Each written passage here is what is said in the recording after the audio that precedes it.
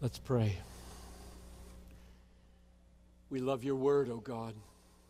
It is living and active, sharper than a two-edged sword, piercing to the division of soul and spirit, bone and marrow, and revealing the secret things of the heart as nothing else can do. So protect me from merely speaking my words, which would be so fruitless.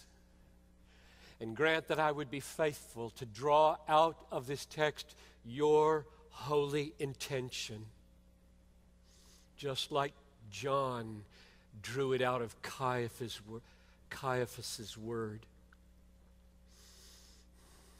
Come, Holy Spirit, anoint my mouth, and let there be a converting power and a strengthening power and an edifying power and a reconciling power and a mobilizing, confidence-giving power and a peace-giving power, and do exceedingly and abundantly beyond all that we could ask or think by your powerful holy word. I pray in Jesus' name. Amen. Lazarus has been raised from the dead by the omnipotent word of Jesus, verse 44. Many people have seen it.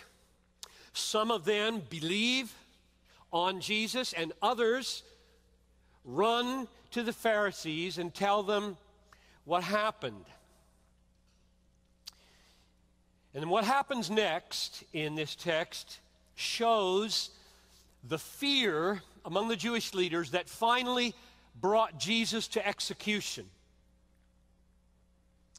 Verses 47 and 48, let's read them again. So the chief priests and the Pharisees gathered the council and said, "What are we to do? For this man performs many signs. If we let him go on like this, everyone will believe in him. And the Romans will come and take away both our place and our nation." Now, the council here, as you know, is the Sanhedrin. This is the supreme court of the Jewish nation. It doesn't get any higher than the Sanhedrin, the council. So this issue here is huge. They haven't called a little court. This is huge. This is no longer the issue of mob violence, like we saw in chapter 10, verse 31, ready to stone him because of blasphemy as they heard it.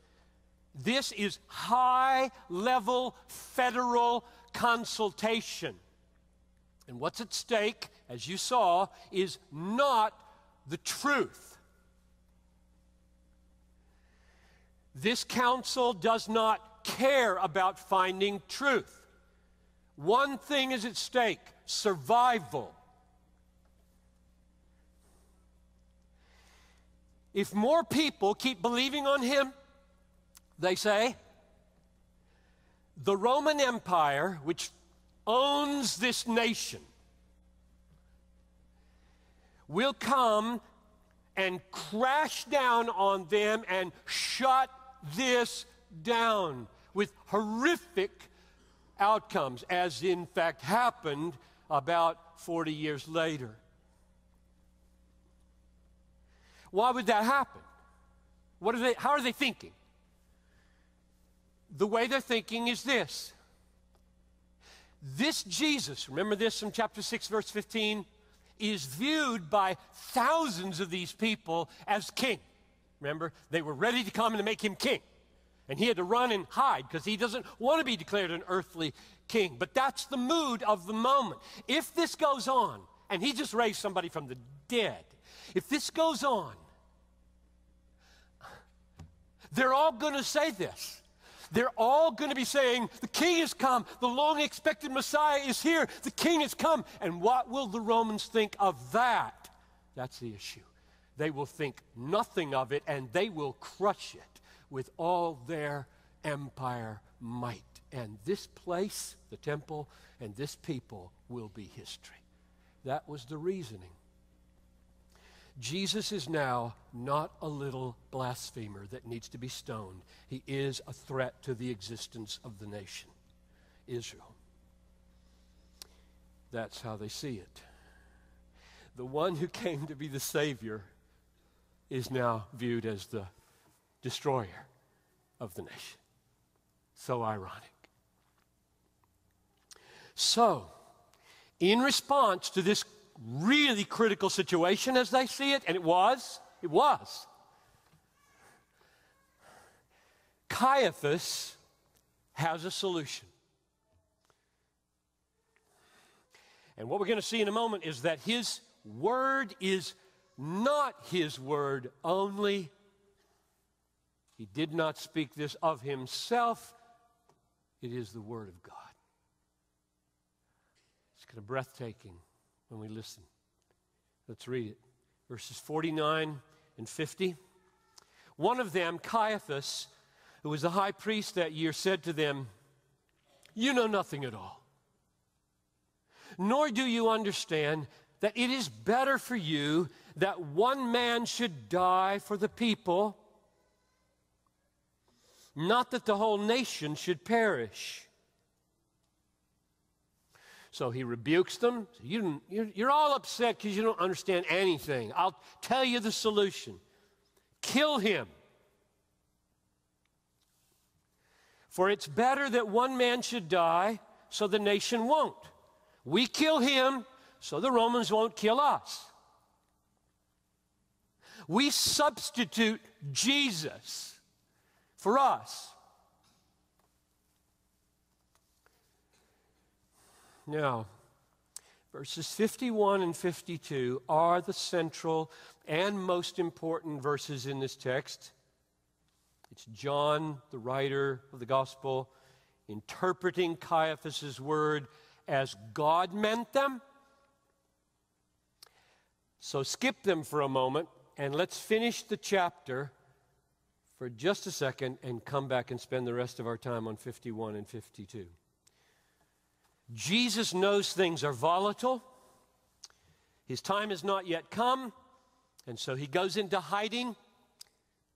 Little obscure town near the wilderness, verse 54. Jesus therefore no longer walked openly among the Jews, but went from there to the region near the wilderness, to a town called Ephraim, and there he stayed with his disciples while things cooled down. Now, the great feast of Passover is coming. This is the one where he's going to be finally executed. Verse 55, the Passover is on the way. The crowds are swelling in Jerusalem. Things are becoming increasingly unstable. On top of that, Jesus' name is in the air. People are asking, verse 56, where is he? Is he going to come? This is like dry kindling, ready for a messianic Zionist match to be thrown on it. And the whole thing explodes and Rome crushes it. 57, verse 57, the final outcome is in place. The decision has been rendered by the council. It is this: if anyone knew where he is, he should let them know so they might arrest him. That's going to take us to Gethsemane before we're done. Okay, now back to verses 51 and 52. Caiaphas, high priest, verse 50 said, "It is better for you that one should die for the people, not that the whole nation should perish." And John, writing the gospel here, says there's more meaning here than what was intended by Caiaphas. And here's his understanding. Verse 51. Caiaphas did not say this of his own accord. There's another will going on here. There's another actor, another speaker. He didn't say this of his own accord. But being high priest that year, he prophesied that Jesus would die for the nation, and not for the nation only, but also to gather into one the children of God who are scattered abroad. This is a massive text. I'd like 5 weeks on this text. But I will give you a summary of those 5 sermons instead. So there are 5 truths in this text, and then I will walk through them. I'll name them, walk through them, come back and apply them to your lives, and that's the plan. Here's the name. There are 5 massive truths here that will affect your life for the strength in hard times, comfort in the face of your own sin, confidence that God keeps His promises, large-heartedness when you're tempted to be narrow and self-centered, and joy in the very personal, particular love of God for you, not in general, but for you in particular. Those 5 things I'm going to point out. So let's see the truths. I'll give you the truths in the text and then the application. Number 1, God did not just turn the national crisis for Israel's good and our good. He was in it from the start, planning it. See the difference? Does God see a difficult situation and fix it, turn it, or is He in it from the start, managing it, planning it? And I'm arguing that's the case because of what this text says. So notice carefully what John says about Caiaphas' words. Verse 50, it's better for you that one man should die for the people, not that the whole nation should perish. And then John says something amazing in verse 51. He did not say this of his own accord, but being high priest that year, he prophesied. He prophesied of God's accord, not his own. He prophesied of God's accord, not his own. Now think that through.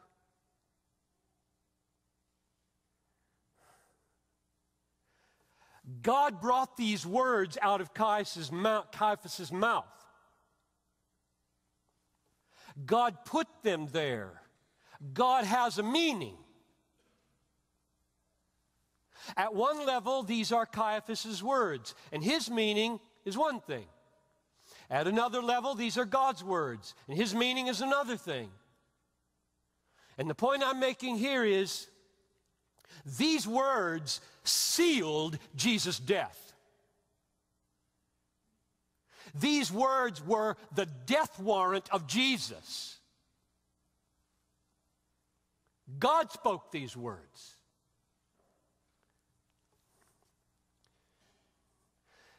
Caiaphas wanted Jesus dead and out of the way, so he spoke these words. And Jesus wanted Jesus, God wanted Jesus dead and risen and reigning and triumphant over the world. And he spoke these words. He didn't arrive on the scene here late and say, oh my, what will I make of these words? He spoke these words. That's amazing. I mean, my whole life is based on things like that. You think your troubles, God says, oh now, what will I make of that? That horrible mess. I'll figure it out. That's not my God. Caiaphas prophesied, that is, he spoke God's words, and God said, it is better for you that one should die for the people. and that the whole nation should not perish. God said, better that he die. God said, better that he die. God said, better that he die. Better indeed, better than any plan in the universe. Infinitely better that he die. I love God. I love God. He did this with you in mind. I mean, that's coming later. That's point 5. We're on 1. But it's just too good to wait. Therefore, the death of Jesus was not mainly a tragic set of events which God turned for good. It was a loving set of events that God planned for good. God himself served the death warrant on his Son. He didn't just predict it, he unleashed it. This word of prophecy tracked Jesus down to Gethsemane and put him under arrest. There was no escape because God had spoken for us. It is better. That's point 1. Number 2. Substitution is at the heart of the Christian faith. Get this if you get anything. Substitution is at the heart of the Christian faith. If you go on any kind of interview show and they say, what's the heart of your faith? Say the word substitution. And then when they say, what do you mean? Go for it. Verse 50, it is better for you that one man should die in the place of the people, not that the whole nation should perish. Verse 51, second half of the verse, he prophesied that Jesus would die for the nation. In the mind of Caiaphas, the substitution was this: we kill Jesus so Romans won't kill us. We substitute Jesus for ourselves. In the mind of God, the substitution was, I will kill my son so that I won't have to kill you. You. God substitutes Jesus for his enemies. Now, I wonder how you feel about the word kill. I'm sitting there at my computer and think, should I say this? Should I say God killed Jesus? The word kill just connotes sin. It connotes callous, murderous. I mean, it's got so many connotations. I shouldn't say that. God killed Jesus. And I don't want to cause anybody to stumble. I don't want you to see God in a wrong way. Here's the reason I said it, and I'll probably say it again before I'm done. I say it because of the way God talked in Isaiah 53. I'll read you just a few verses. You know these. This is maybe the greatest chapter in the Old Testament for knowing what Jesus was up to 700 years from then. Verse 4, we esteemed him stricken, smitten by God.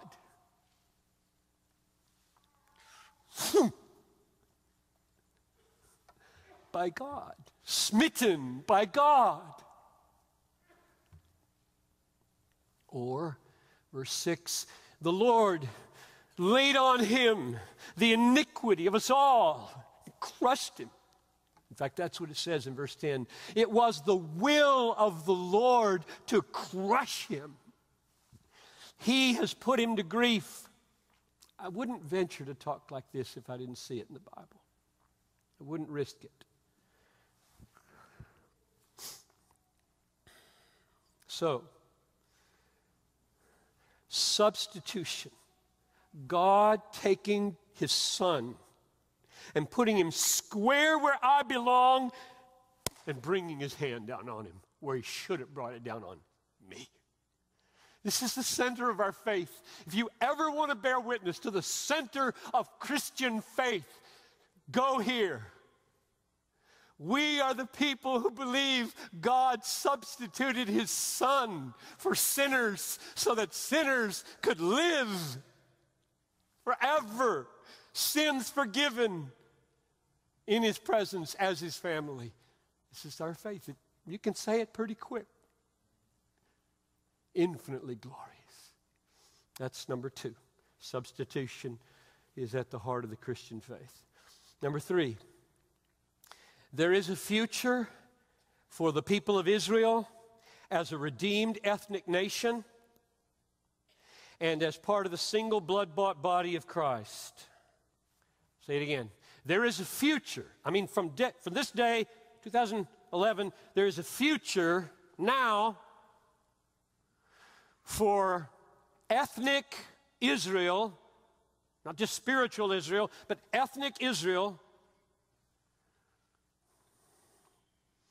And they will be part of the blood-bought body of Christ as his redeemed ethnic nation. Now, this is real controversial, and I don't have time to defend it. I have tried that in Romans 11 when we preached through Romans. You can go read it there. I mention it because it's just so prominent here, and I want you to know how I take this text and what a massive implication I think it has. There are wonderful Christians that I love with all my heart and hang out with who don't agree with me. So you need to know that too. Verse 51, middle of the verse, Caiaphas prophesied, that is, God spoke and said, Jesus would die for the nation, the ethnos, called Israel. Not just individual Jews, I interpret, but for the nation. Eventually, the nation of Israel as a whole will be saved. Not every past individual Israelite who rejected the Son. We know they're doomed because the Pharisees are perishing, Jesus said. People are fleeing into the kingdom from north and south and east and west, and the sons of the kingdom are being cast into outer darkness. Not all individual Jews are saved, any more than any religion is saved. So I'm saying to die for the nation is to seal the covenant for the nation, and that the nation someday will coalesce around Messiah Jesus and be saved. Last week I gave some provocative words. I'll give you another provocative sentence. Last week's provocative sentence was, no one can be saved unless he becomes a Jew. Meaning, everyone must believe on Jesus the Messiah and so be united to him, the offspring of Abraham, so that they may become heirs of the promises made to the world through Abraham. It's the only way you can be an heir of the promises made to the world through Abraham, is to become a seed of Abraham in Jesus by faith. Now here's the provocative sentence today.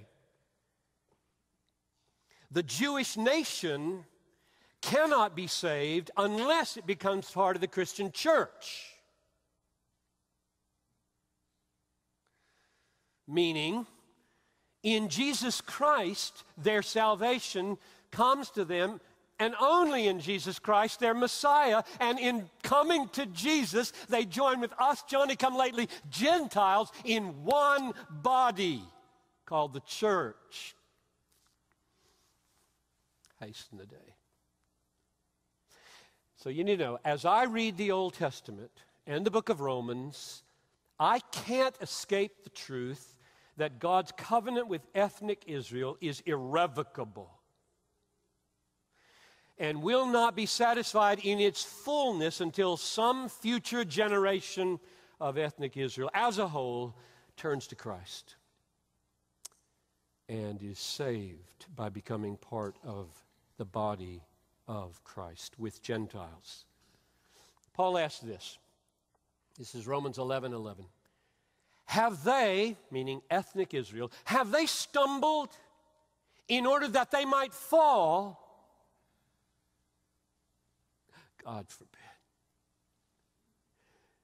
Their stumbling brings salvation to the Gentiles, and the salvation of the Gentiles will eventually bring Israel to her Messiah.